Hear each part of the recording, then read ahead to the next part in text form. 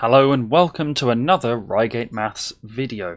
My name's Simon and today we are looking at the Forces and Motions chapter from the first year mechanics unit of the A-level mathematics. In this video we are focusing on looking at pulleys, building on the idea of the previous video of Newton's third law, or Newton's laws in general. If you haven't yet watched those videos, I would strongly advise you go back and do that, as it will cover a lot of the key maths that you'll need to access these questions. Pulleys are very useful objects and have been in use for many years. You know, since ancient Egypt and in the 12th dynasty, some 1900 years BCE.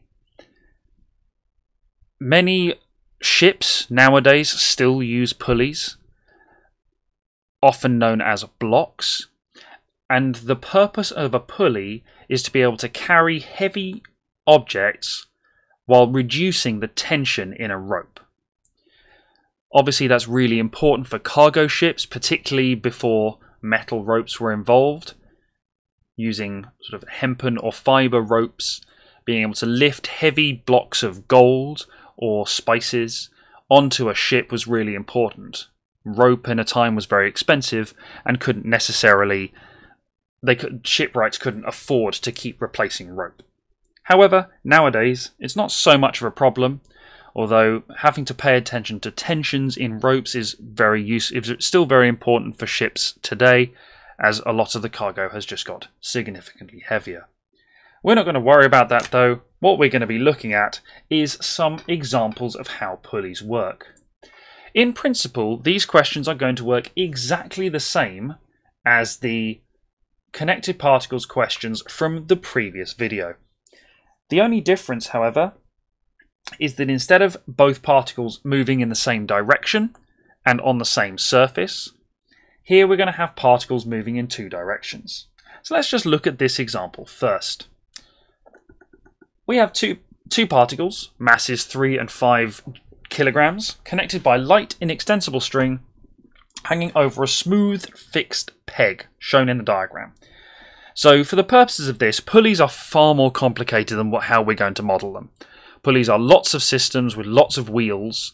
We just say, cool, it's a peg that we hang a rope over. That's what we do. Okay?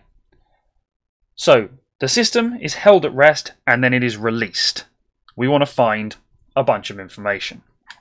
So, as usual, first things first, let's label the diagram with all of the forces. So we've got this particle here, this 3 kilograms, which has a weight. Now we know the weight of this is going to be 3g, and the weight of this particle here is going to be 5g.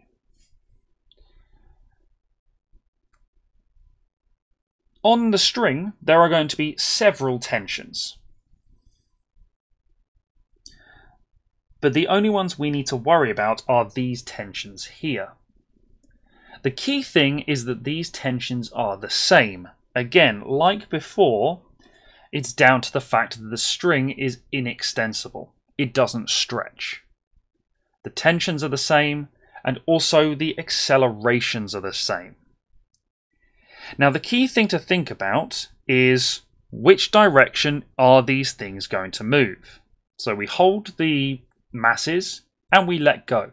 Which one moves down, which one moves up? Well, clearly the 5 kilogram mass is going to move down and the 3 kilogram mass is going to move up.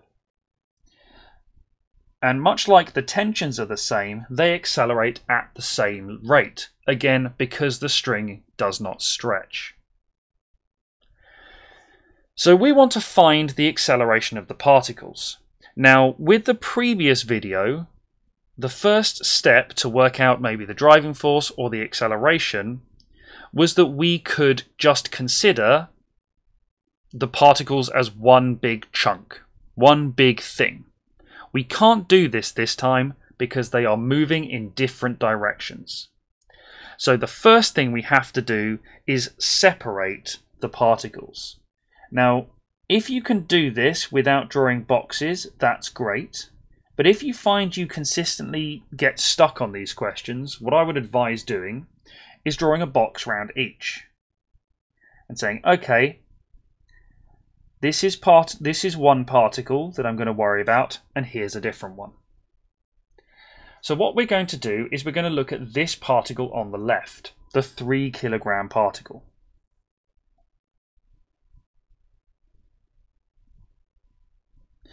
So because we're talking about acceleration and we have forces, we know we're going to be doing F equals ma. However, we need to think about what F is. F is the resultant force. On this particle here, we have 2 forces acting. We've got a tension and we've got a 3G. They are going in opposite directions, and we need to decide which one is bigger. We know they're not the same because the masses are moving. They are accelerating. This one is accelerating up, so the upward force is bigger than the downward force. So we know that tension minus 3G is going to be 3A. Now I'm not going to work out 3G for now, and you'll see why, hopefully, in a moment. We can't do anything else with that, so we're going to move on and look at the other particle. Again, we're using F equals ma, and we're using it in the same way. But now, with this one, this particle is moving down. The 5G is bigger than the tension.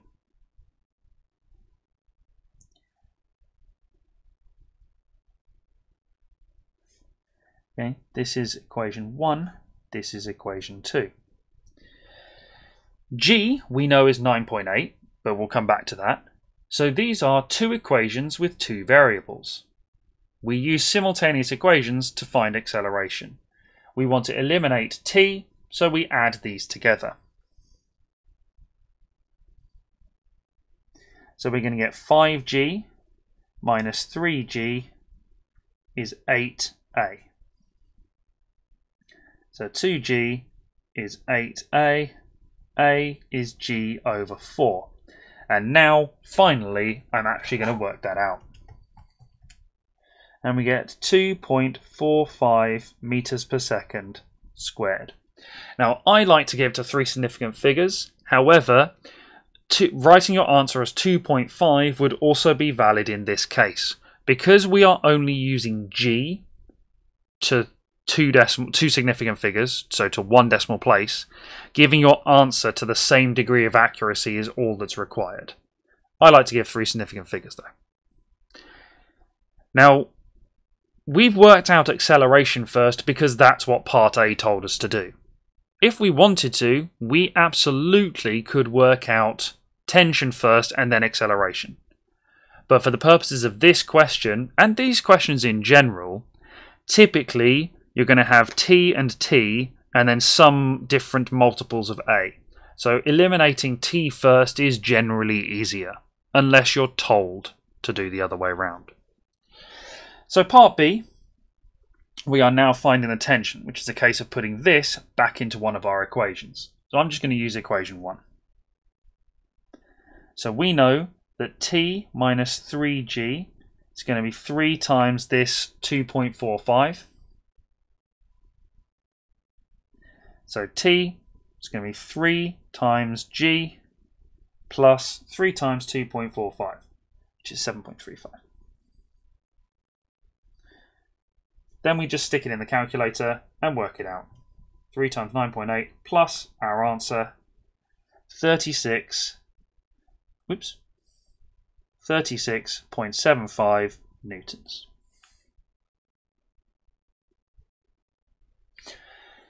So with parts A and B, we've dealt with the F equals ma stuff.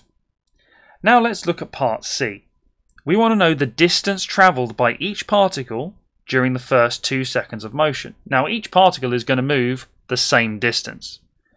Typically in the exam they will make a clarification with this, and they will say something like, assuming that the 3 kilogram particle does not hit the pulley and the 5 kilogram particle does not hit the ground. Find, as we've been asked. Just to clarify. Now sometimes they'll do some crazy things like, oh, the 5 kilogram particle hits the ground. How far does the 3 kilogram particle move before it stops? That kind of thing. But for now, we're going to keep it simple. So we want to just find the distance travelled by each particle during the first 2 seconds. So it's a SUVAT question. The particles are which particle we use is irrelevant because they're both moving the same amount. We're trying to find distance. We know they both started at rest. We know the acceleration is 2.45 and we know the time is t. This is why the question asks for distance and not displacement. That's why it doesn't matter which particle we worry about, because they move the same distance in opposite directions. So that's why we're just going to worry about this being positive. But from there, we use the SUVAT equation that doesn't have v in. So S equals ut plus a half at squared. And then we just stick all our variables in, or our constants. We know ut is going to go, so we had a half times 2.45 times 2 squared. Which comes out as 4.9 meters.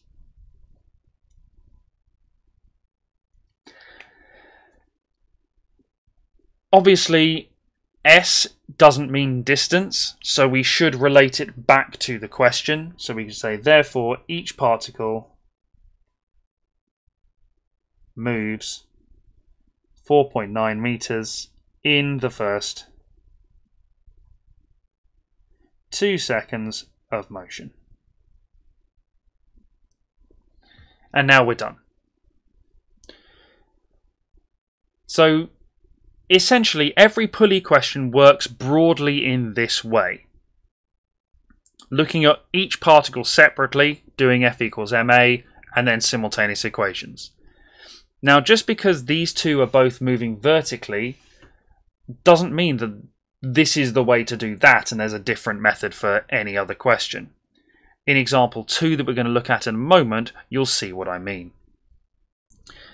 So we can see here we have a block of mass 13 kilograms on a rough horizontal table connected to a sphere of mass 7 kilograms by a string which passes over a smooth peg. System is released from rest, and after 4 seconds the block and the sphere both have a speed of 6 meters per second and the block has not reached the peg. So as usual, before we even start the question, let's start labeling some forces. So we know it's on a rough horizontal table, which tells us immediately there's going to be a friction. This has a weight of 13g and a reaction force R, and then it has a tension pulling it along.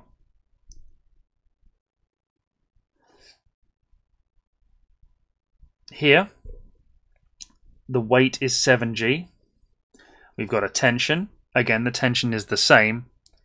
And the system is released from rest and moves. Okay?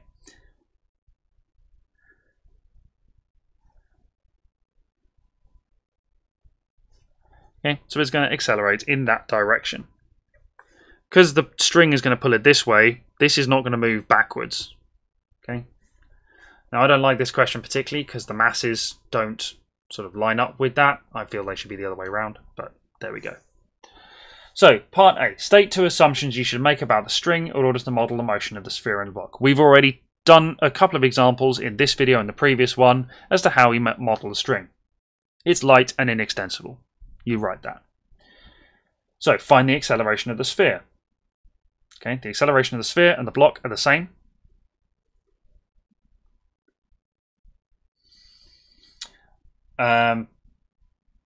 But we can't do the method we were looking at previously because we don't know the tension. We can't look at each separately because we don't know the friction. So we've got to do something else. In this case, we're doing kind of the example we just did backwards. We know some SUVAT material here, so we can use that to find acceleration. We can then use that to find tension, then use that to find friction. Might not always be working that way, but there we go. So, for part B, we have our SUVAT. So we know it's has moved for 4 seconds. It started at rest. And it now has a speed of 6. And we're trying to find the acceleration. We use the Suvat equation that doesn't have S in. So we know it accelerates at a rate of 6/4. Oops. Sorry, that's an A, not a T. Accelerates at a rate of 6/4, which is 1.5 meters per second squared. Part C, we're interested in the sphere. So the forces here are irrelevant, and this is something students typically get wrong with this type of question. If you find you're starting to get confused, again, box each particle. I'm only going to worry about the sphere. Everything in the other box doesn't matter. Okay, this sphere is moving down. So we know F equals ma.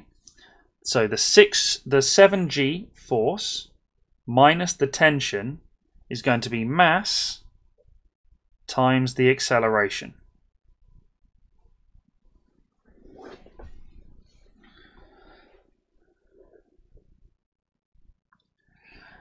Okay, so we know that the T is going to be 7g minus 7 times 1.5, which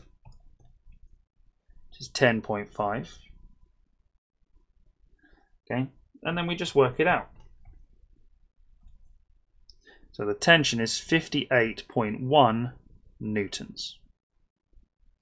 Now, if you want to, at this point, you can go back and edit your diagram, cross out the T's, but I tend not to. Okay, part D, find the friction between the block and the table.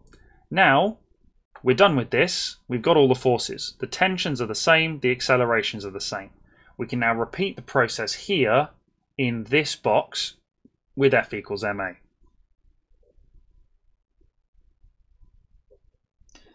So we know tension minus the friction is going to be equal to mass, 13, times the acceleration. So friction is going to be 58.1 minus 13 times 1.5.